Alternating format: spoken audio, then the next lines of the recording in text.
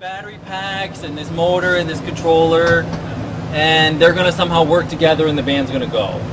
But a little bit of the theory and sort of what all of these wires are doing is what we're going to talk about. The motor is looking for application of voltage through the outer set of windings.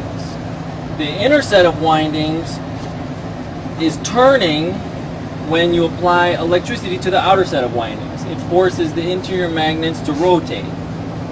So we apply electricity through this big connector here, and you can see there's one red wire and one black wire.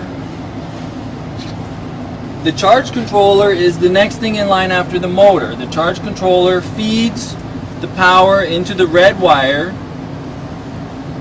and it receives the power back through the black wire through this shunt here, which is kind of like a gate. That's the main thing the controller is doing, is changing the amount of voltage applied to the motor.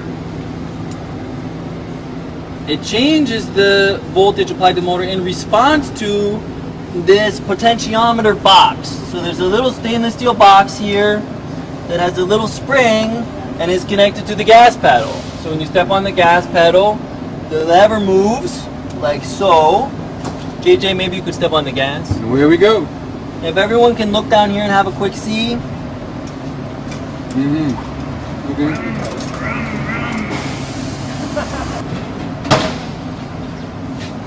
And so there's two little yellow wires that come onto the potentiometer and register the amount of resistance and send that signal over here to the controller, which then tells the controller how much voltage to apply to the motor. The controller gets its electricity from the battery pack through several safety components. There's two things called solenoid electrical contactors, and the way they work is the wire comes in on one side, there's a switch, and then the wire goes out on the other side. And when you apply electricity to the solenoid, it connects the switch. So 12 volts is connected to the 12 volt side of our vehicle.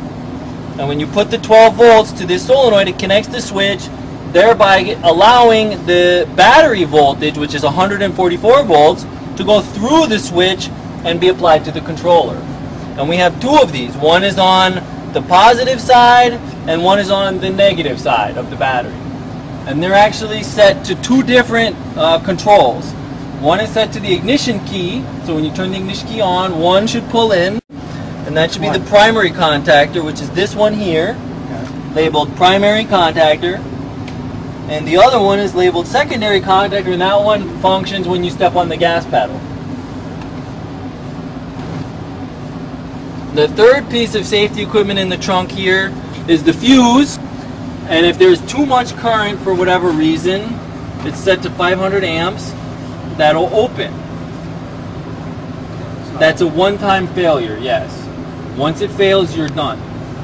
But there obviously was a problem, and it's to prevent too much electricity from getting to the controller. It's to prevent too much electricity from getting to the motor and burning those things up. And which side of the positive, or it's on the most negative piece of the system. So now we're going to talk about the batteries. The batteries, pretty much you can think about it as one long string of batteries. And you can think of this as the start, this is the most negative, and as you measure across each battery is 6 volts. And as you measure to the next battery, it's 12 volts, and then 18, and etc., all the way along. So this is the first connection at the negative, and then you connect all the batteries. This link here connects the rear battery bank to the forward battery bank, the positive to the negative on that battery bank.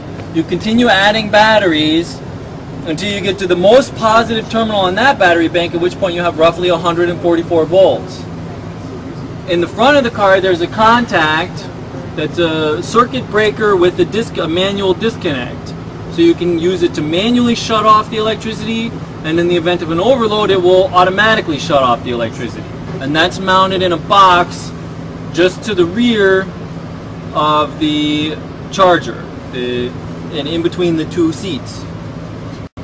And then from that main disconnect, the wire comes back through the passenger compartment and comes into this contactor, which again is the main power supply to the controller, and it's only energized when you turn on the key.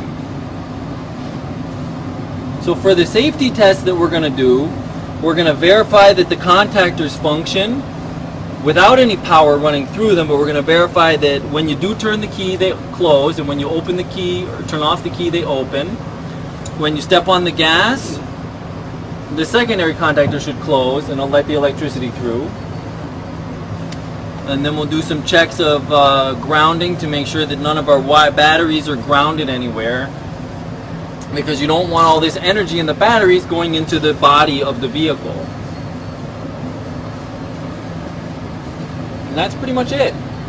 You have all the batteries, you have the charge controller, you have some safety devices, you have a motor, and you have a potentiometer connected to a gas pedal.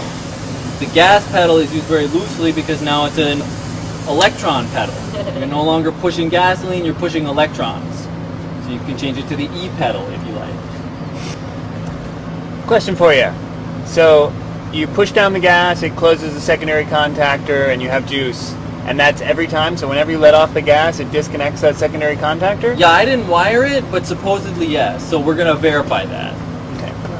And if you, in fact, when you got to drive the Alan's EV yesterday, and it was the same thing on the Cooper, when you lift your foot up off the gas, you stop when the motor goes, you know, and then it's a kind of an unusual feeling, you know, and in the Cooper, because it was an automatic, you didn't have to use the brake. It was really weird.